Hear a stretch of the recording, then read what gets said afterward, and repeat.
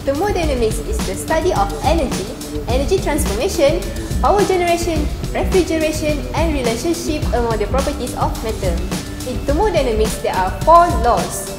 First, there are zeroth law, first law, second law, and third law. Zeroth law is dealing with thermal equilibrium. First law is dealing with conservation of energy. Third law is energy has quality as well as quantity, and the process occurs in the direction of decreasing quality of energy. And last but not least, third law is entropy of the pure crystalline substance at zero absolute temperature is 0. Now, we will only focus on the second law about the theory, application, and the importance toward the society, humanity, and environment. There are 2 statements that describe the second law of thermodynamics. The first one is the Kelvin-Planck statement. It states that it is impossible for any device that works on a cyclic system to convert heat energy into net amount of work. The second one is the Clausius statement. It states that it is impossible for energy transfer to occur in any system from a cold body to a hot body. These 2 systems are applied in the concept of Carnot cycle, which is proposed by Sadi Carnot in 1824. The theoretical heat engine that operates on Carnot cycle is called the Carnot heat engine. Carnot cycle is composed of 4 reversible processes, which comprise of 2 isothermal and 2 adiabatic. These processes can be executed on a closed or a steady flow system. The maximum efficiency of any system can be determined by assuming that the system operates on a Carnot cycle.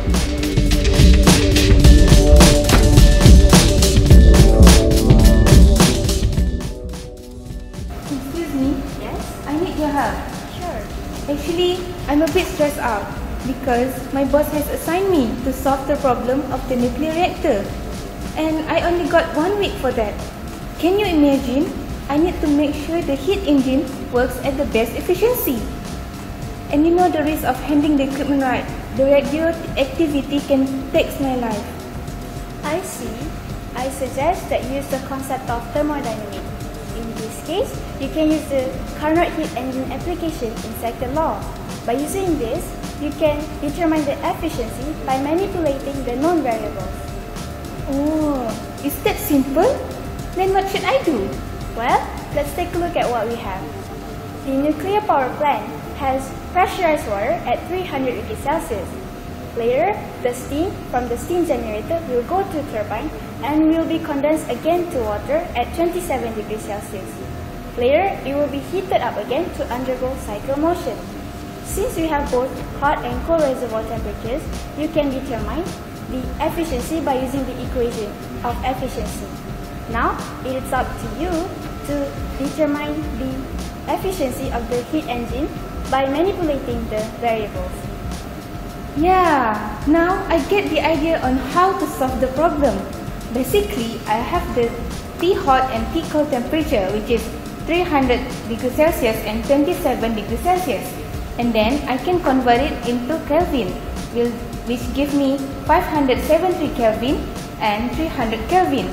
Now, I just use the formula of efficiency, which is 1 minus T hot over T cold, and then can directly give me the value of efficiency. Wow, this is very simple. I can solve the problem easily. Thank you so much, Thermodynamics.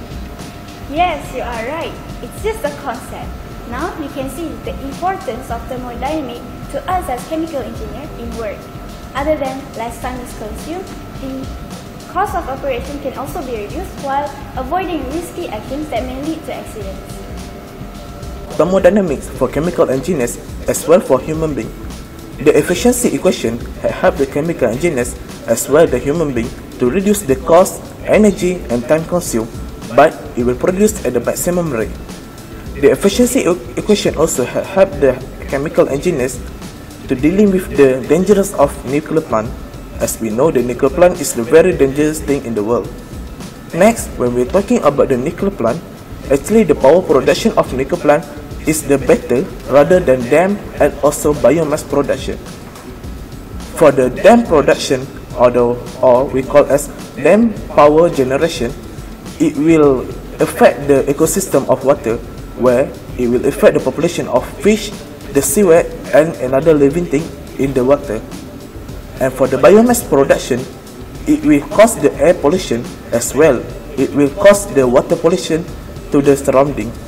So, as a conclusion, what we can see is thermodynamics is a very important thing for chemical engineer as well for human beings. The importance of thermodynamics is very long. If you want to mention the individual application, this can be infinite. As you can see from the overall study that we have done, thermodynamics is an essential knowledge that all the chemical engineers should have for their career and life.